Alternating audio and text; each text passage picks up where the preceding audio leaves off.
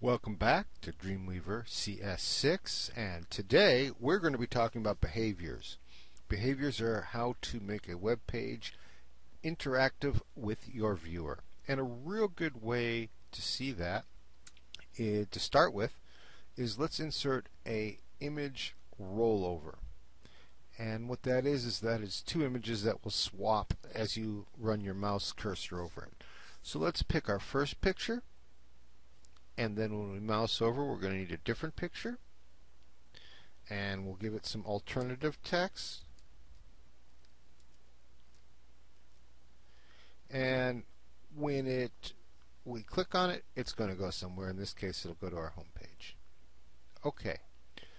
So let's take a look at this. First of all, let's save that as rollover HTML. Okay. And while we're waiting, we'll put it. So now we can see here that this is the script that goes into making that mouse rollover possible. And we can see here that it is a JavaScript that has been placed up in the head section. And if we highlight it, the image, we can see here on behaviors that there are two behaviors, one on mouse over and one on mouse out. And on mouse over, it will swap the images, and on mouse out, it will return them. Real good. So let's go ahead and put that at our testing server. And if we reload it, we can see now that when we mouse over, the images change, and when we click on it, it follows the link.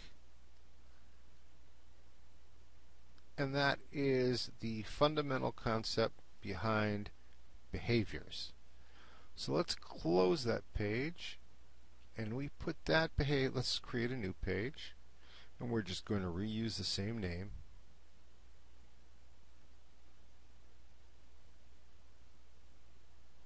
Rollover.html.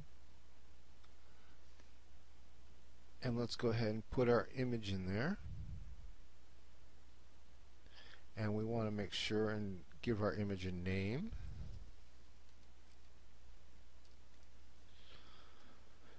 Okay, so now before we did a rollover image, and we were automated in putting in a script and a behavior, and in this case we can manually insert a behavior.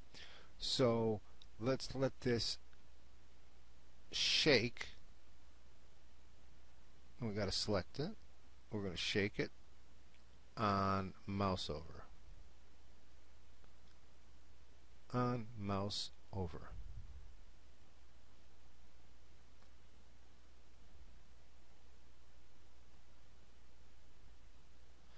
And let's go ahead and put that up to the website.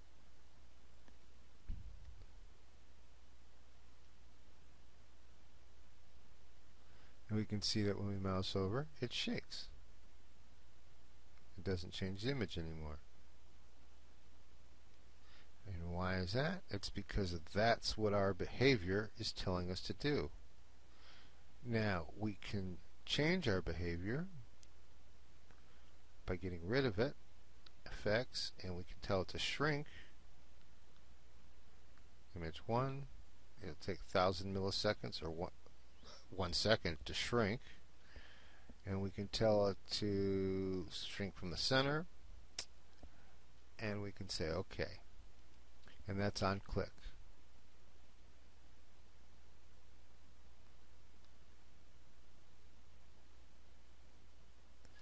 And if we go to our web page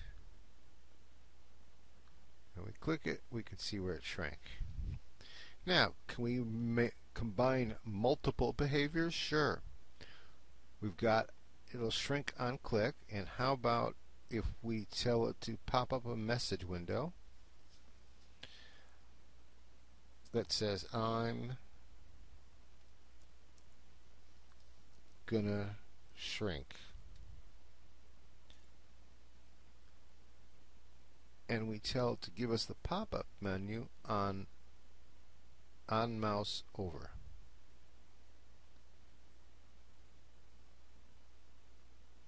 On mouse over. let's go ahead and save that.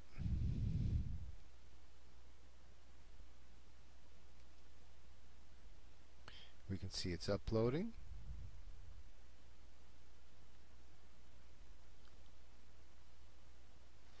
Alright, so when we mouse over, I'm going to shrink.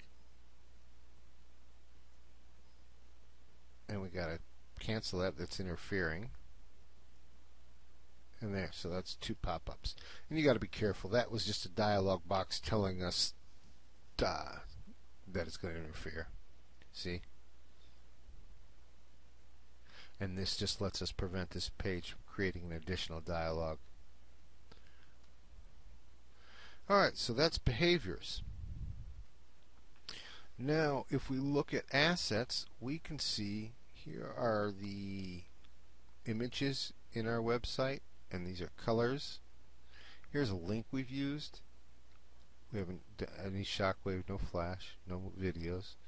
And here's the scripts that we use, so we might want to reuse them. And there is the cascading style sheet. Oh, that's a template, excuse me. And those are assets. They tell us about what's being used in this website. Snippets, and here are just different already bits of code that we can use. And that is behaviors. My name's Lee. Thank you for viewing. Have a great day.